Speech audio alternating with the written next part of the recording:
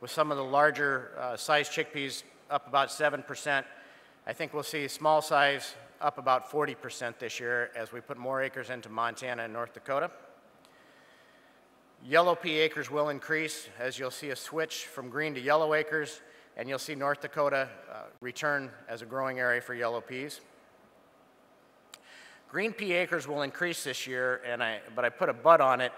The PNW acres, the higher quality product that we typically have, will decrease this year as we're seeing people go towards chickpeas in that region. The Montana acres will hold steady to slightly lower as we see people switch from yellow to green peas, and North Dakota will increase, but will have generally a lower quality of the 2s and 3s. Lentil acres will increase. Montana acres will be higher with more reds and more Estons being grown this year as farmers are frustrated with their ability to market Richleys, and they're looking for different varieties to grow. And you'll see less Richley grown in the United States this year. North Dakota will increase, and that's primarily just due to the better weather that they have. So that's all I have, and I thank you. Thank you, Mr. Jeff. I'll now request Mr. Rob Brearley to make a presentation in Australia. Thank you.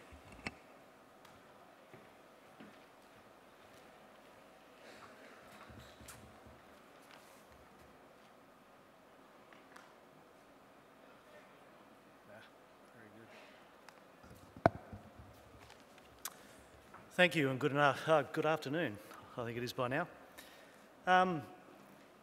My presentation is mainly focused around Desi chickpeas because I think that's one commodity in Australia where we can actually, I think, influence global markets.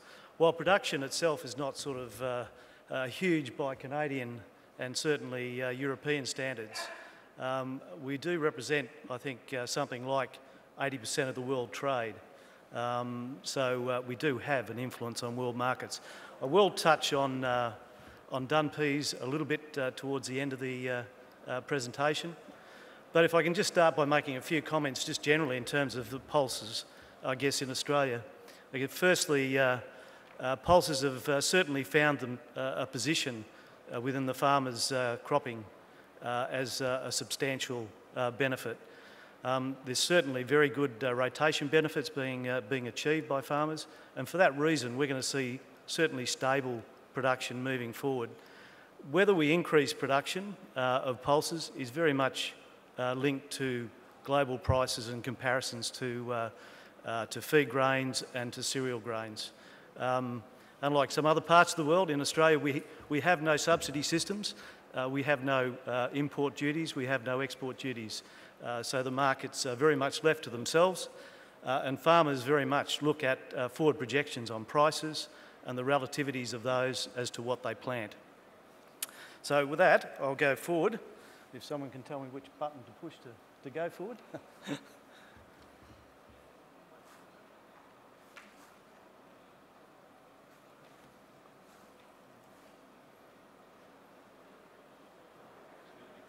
Is it?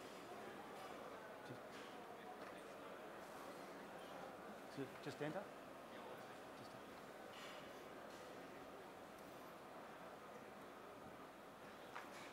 Sorry, which one are we going to go for? Enter. Just enter, okay.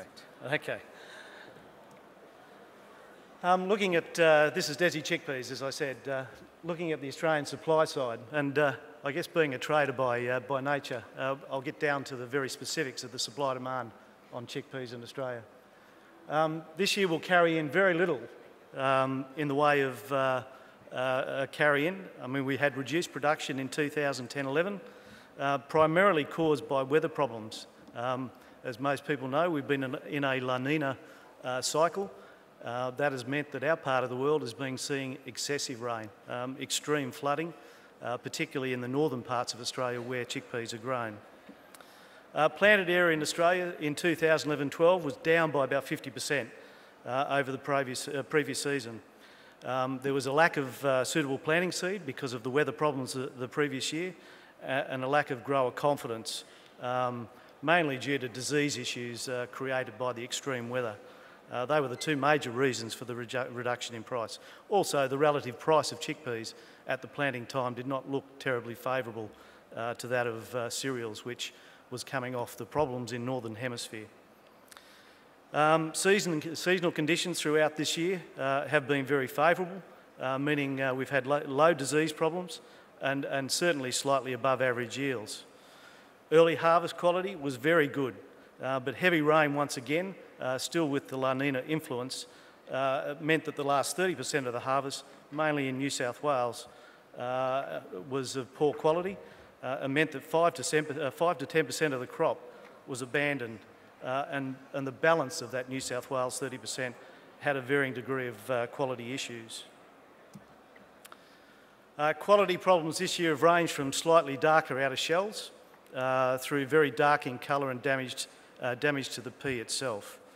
I think it's worth noting that the GDA export standards under which most chickpeas from Australia are traded allows for some discoloration of the outer shell. While it's a subjective analysis, it allows for product to be of light or medium brown in colour. So I think it's important because I think there's certainly some misapprehension on that. This allows for product with minor rain damage to be received and classified as number 1 grade. The main focus of the standard is to ensure that the inner pea is sound and of good yellow golden appearance. Standards are therefore really aimed at mainly the milling market, not the whole eating markets in Bangladesh and so forth, where outer shell appearance is more critical. On the demand side, domestic milling requirements in Australia, while small, are growing gradually. I guess on the whole, our costs of milling are much higher than in other parts of the world. Grower retention for seed requirements will be higher as expectations for the 2012-13 plantings will increase by about 20%. It's a little early to be making too many projections on next year's plantings. We won't plant until April, May. But I think at this stage, the fact that we've had high rainfall throughout the summer months means that we've got very good subsoil moisture, and I think that's encouraging for the planting of particularly chickpeas. One of the things that I would say once again is, as other speakers have said, is the final plantings of peas will very much depend on the relative pricing to other commodities and also other pulses. There's a lot of faba beans also grown in the areas where chickpeas are grown, desi chickpeas are grown, and at the moment the prices of those are very, very high and demand is very strong coming out of the Middle East. So we could see some of that additional production go to faba beans. Export demand continues to grow at a steady pace. The UAE is now a big market for Australian chickpeas, where product is processed for domestic consumption and re-exported to the Gulf countries, I think at the expense of India since the banning of exports. Bangladesh demand seems to be about unchanged, although like many countries, they appear to be struggling with US dollars in terms of financing to buy the product. For this reason, we expect demand from Bangladesh to be at a very low level, or at the lower end, I should say, of the normal range this year. However, will be earlier given that Ramadan is much earlier this year.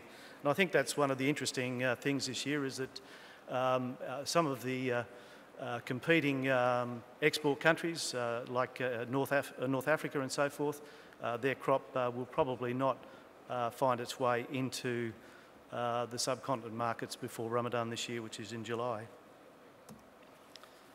Pakistan has been a big importer in the last season, mainly of our water-damaged defective peas, and with reports of local production being cut by at least 50%, our expectation is demand will continue at a solid pace through 2012. They'll once again take firstly our defectives, but only a small volume of this was produced this season, and with very little carryover, we think they will eventually start buying number ones. And in fact, in the last week or two, they have been doing that.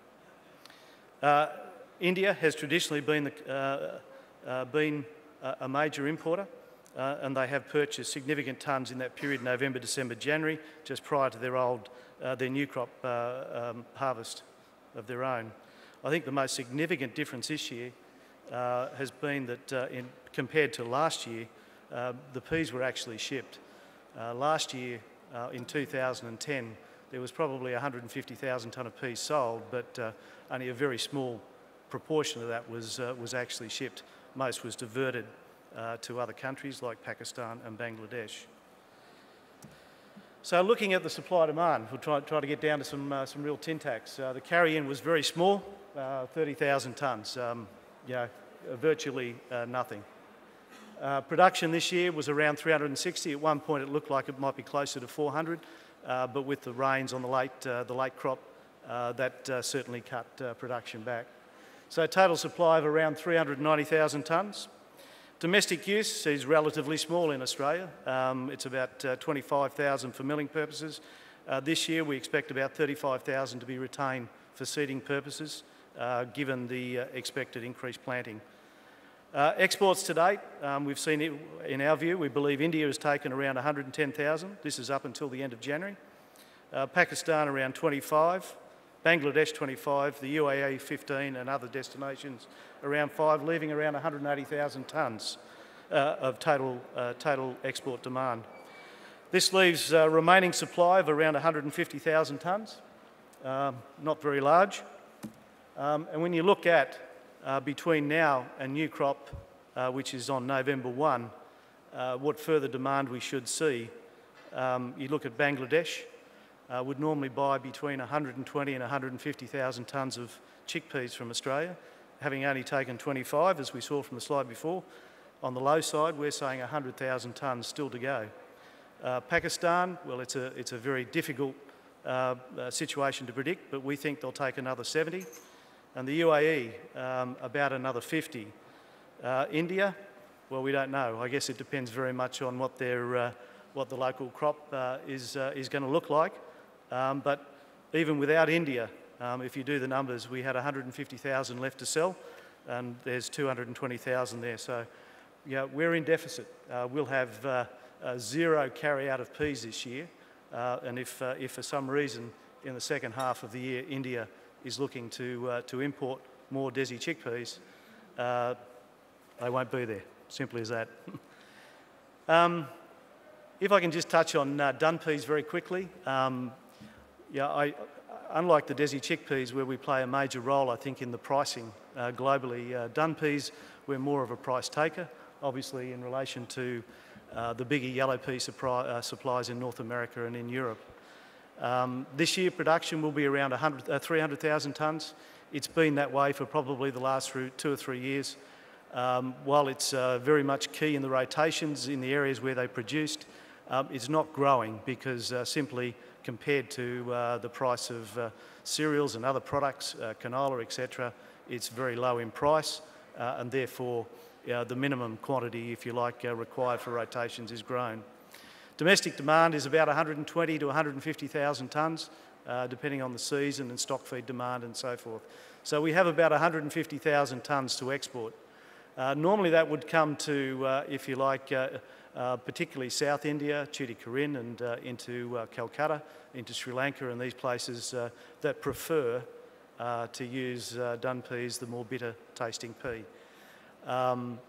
I think, and that's been the case probably for the last 2 or 3 years. I think the thing to watch this year is that at the moment I would put dun pea values at about 420 to 430 CFR into India.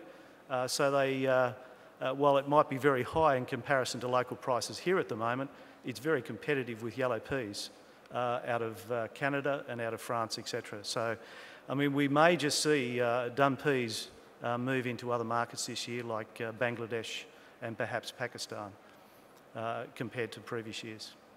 So that concludes my presentation. I hope it was factual for you, and I would like to thank the organisers and Pravin in particular for inviting me to speak, and I'd be happy to take any questions. Thank you.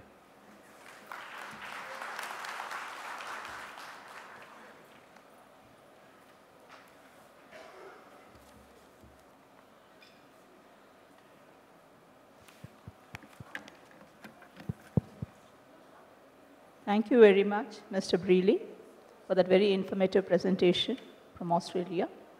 I would now request Mr. Mies van Dongen to make his presentation.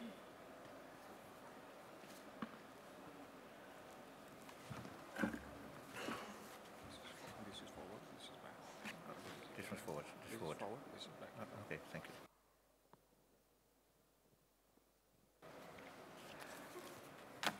So, good afternoon, ladies and gentlemen.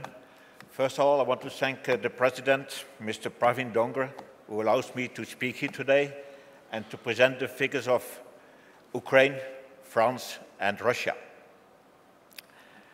As I'm the last speaker today before the panel discussion, I will be very fast and hurry up to catch up a little bit of the lost time we had this morning. So we have just a couple of slides to present you with bar graphs and not so much figures and some explanations. First of all, we go to the area in Russia, France, and Ukraine. The second presentation will be the yield per country and the production per country, chickpeas in Russia, the exports, and the summary of the total. So if we go to the exports, the red is Russia, yellow is for the Ukraine, and the blue one is for France. You see that France is a little bit stable. It's going from 112,000 hectares up to 230 because of the subsidy, which we talk on later on. We went down in 2011, and we will go down again in 2012 because of, we don't get the subsidy anymore. We had very low yields in France last year because of the dry weather, just before the flowering of the peas. Instead of having 4.7 tons per hectare, we had only 3.7. So there was a big loss. Farmers are disappointed. Wheat prices are good, so they say we will plant less peas. Ukraine is stable. We had some losses last year because of the weather in acreage. And if you look at Russia